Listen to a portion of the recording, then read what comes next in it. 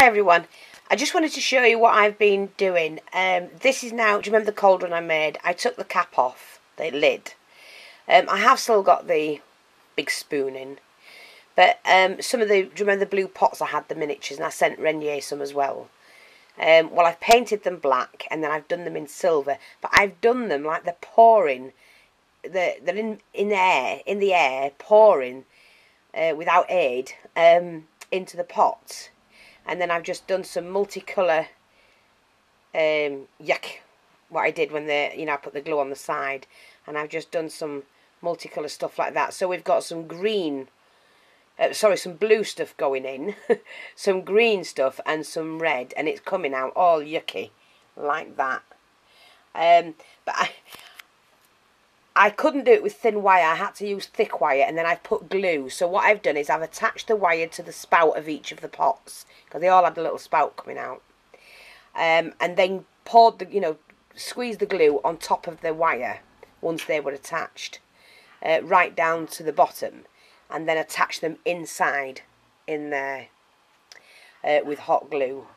So they're not exactly perfect, but I'm not bothered. I've got the effect that I wanted. I'm just going to try and put something behind. Joey, looky. Just a minute. Just so you can actually see what it's like. And that may help. Look. So that's what it's like. And it looks like they're in mid-air. Let me just see if I can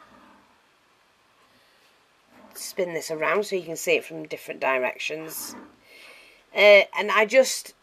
What I'd done, I'd looked on eBay looking for miniatures, and I saw it was a teapot with a teacup, a milk jug and teapot in the air, and on a little tray was a cup and saucer, and it was doing this, and I thought, yes, great, fantastic, that'll be brilliant for my table, my witch's table, and so that's what I've done. So it is a little bit chunky, but I'm not fussed. I'm really not bothered at all. I like the effect. I think it's magical.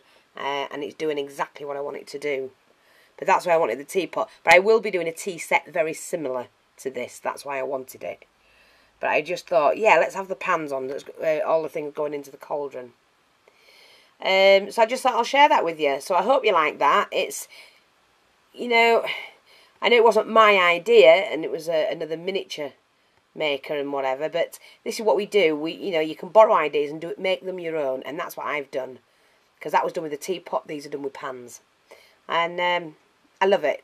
Haven't got the lid on straight there, I didn't want it on. And, I'm just going to see if I can turn it around. Oops-a-daisy, I might have to put that down a minute.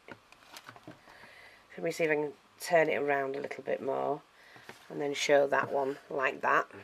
See? Get off. Turn it around the other way. And you can see that one as well. I just think it was a fab idea that somebody had. And